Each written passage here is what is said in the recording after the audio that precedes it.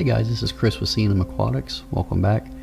We're going to talk a little bit about Euphyllia, mainly hammer corals. A little bit of frog spawn at the end. Euphyllia hammer corals are an LPS, a large polyp stony coral. They have a calcium carbonate skeleton or base that grows up. This particular hammer coral is of the branching variety. I tend to stay with the branching varieties over the walled varieties. I think the branching are a little easier to care for. They're a little more forgiving when it comes to water chemistry. Plus they're a lot easier to cut and propagate for aquaculture, which is one of the main things I'm interested in. Hammers, they have these long protruding tentacles that come off of the skeleton. That gives a nice fluidity, a nice movement to aquariums. This particular hammer has green polyps coming off with purple tips on the end.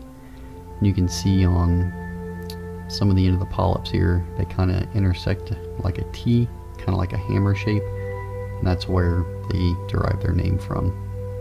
It's from the shape of their polyps. This is also same type of coral. It's a branching hammer. It's got the green polyps with the purple tips on the end. You can see on the stalk here, he's got little heads protruding out of the skeleton. So those are actually new heads forming, coming off the skeleton. In general, hammers tend to do well.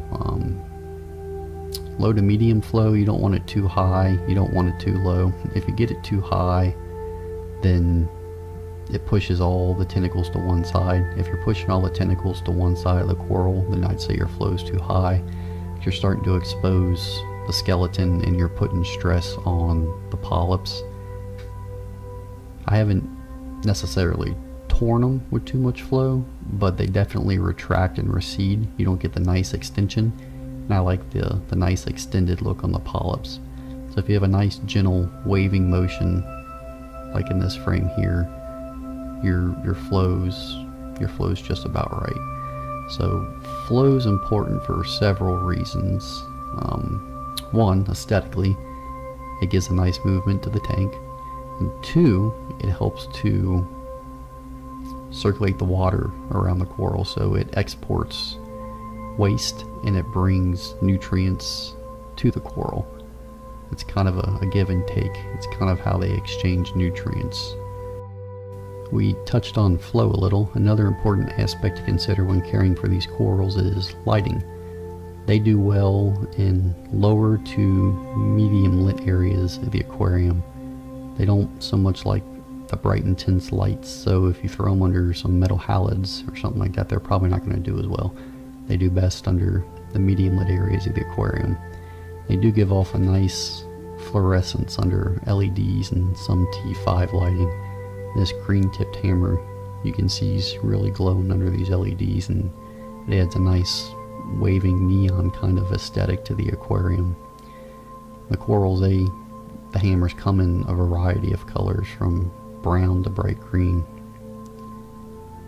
You can see here hammers can be pretty aggressive when it comes to coral warfare, so you want to give them enough room from other corals. They do have a pretty good stinging capability. Now, if you put a hammer next to another hammer, yeah, they do still sting each other, but it's not as critical as them stinging another species of coral. They do have a strong sting, so just keep that in mind when placing them in your aquarium. You can see here these elongated tentacles. They're called sweeper tentacles, and they're stretching out trying to sting other corals. So just keep in the back of your mind when you're placing them in your tank, just keep them away from other corals so they don't sting them, and try to remember these things, they will grow, so they will expand, so give them plenty of room to expand and grow. I do want to touch a little bit on feeding here. We are feeding some reef roids to this hammer. I found that hammers, they're not really the most aggressive eaters, so I tend to try to feed a smaller particulate food, like the reefroids, I have noticed some better coloration and faster growth when doing so.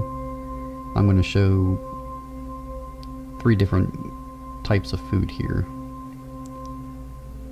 So starting off with the reefroid, it's a small, pretty much a powder particulate, and you see it floating around the hammer, but you don't really see it feeding actively. And these are the Coral Frenzy coral pellets. You can see them just collecting on the polyps here. Now hammers, they do have mouths, but you don't really see them pulling food in like you would an anemone or a Duncan for that matter. They really are not the most aggressive eaters. Hammers get most of their nutrients from the lights. They're photosynthetic and have zooxanthellae and the symbiotic relationship, so they get most of their nutrients off of the lights on the aquarium. The third food here, this is some meaty parcels of squid, and it's pretty much just laying on top of the thing. You can even see the coral pellets we fed before. This guy really hasn't done anything. He hasn't made much of an effort to eat any of it. You can actually see one of his mouths here on one of the heads. He's making no effort whatsoever to bring the food in. So it's probably best, I think, just let them feed out of the water column. If you got fish in the tank, then they're gonna pull from that and they're gonna get some nutrients out of it on their own when they feel like it. I don't recommend feeding like this in your tanks. You're gonna get some algae growth. So we're gonna blow this guy off with a power head. You can see the coral pellets have just kind of slimed over here. They're sloughing off. I don't want all this food sitting on this guy forever, so we're just gonna blow it off and other things in the tank will eat it.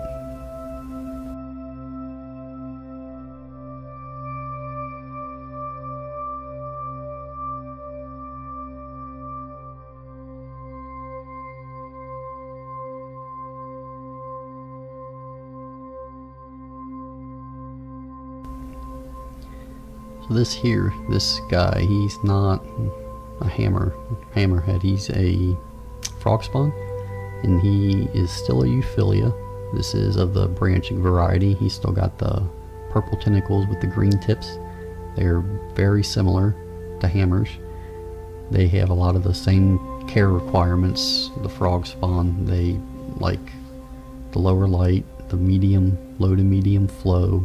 They have the same wave pattern. They had a nice fluidity to the tank, nice movement. These guys aren't fully extended, they're a little contracted, but if you're trying to identify the difference between a hammer and frogspawn, you can look at the tips on the end of the polyps. They look like little frog eggs, and that's how they get their name, is frogspawn, because they look like little frog eggs. So pretty much the same eating habits as the hammers. I like both of them. They're both very popular in the aquarium community.